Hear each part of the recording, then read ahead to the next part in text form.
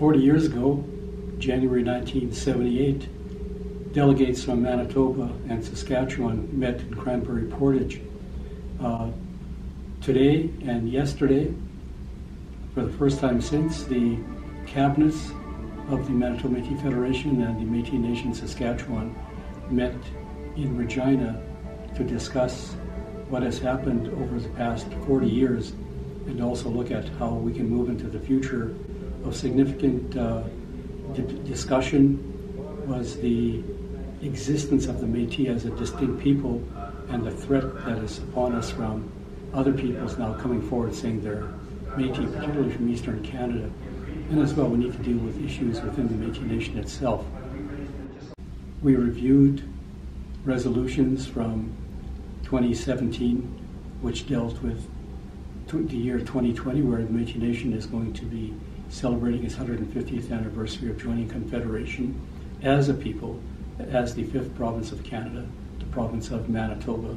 As well, we dealt with the situation of non-Métis within the Métis National Council and how that is going to be addressed. The two cabinets had full, free and informed discussions about where they want to go and have taken directives to their leadership as to what position should be taken going forward. It was really very significant in terms of the leadership from Saskatchewan and Manitoba getting together to discuss the future. And of significance, they signed a Regina declaration which sets out aspirational goals, but also set out the plans to work together to help in shaping the future of the Métis Nation.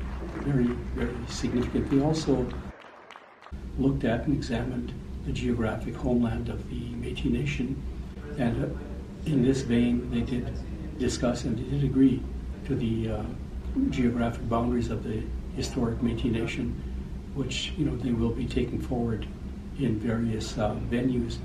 There was discussion as well about where do we want to go as people into the future and how do we want to operate. So there is strong discussion about relocating our government to the Red River by 2020, establishing a permanent National Assembly there, and more importantly, ensuring that in the future only the Métis Nation will speak for its own people and will not allow others to influence the direction of our people.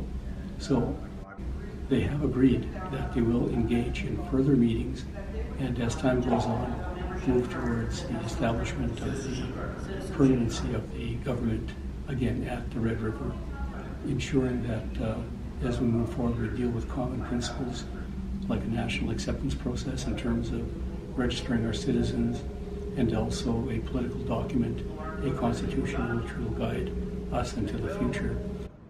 I would say this has been a very great success. The people were very animated, and at the conclusion, we're very happy at the success.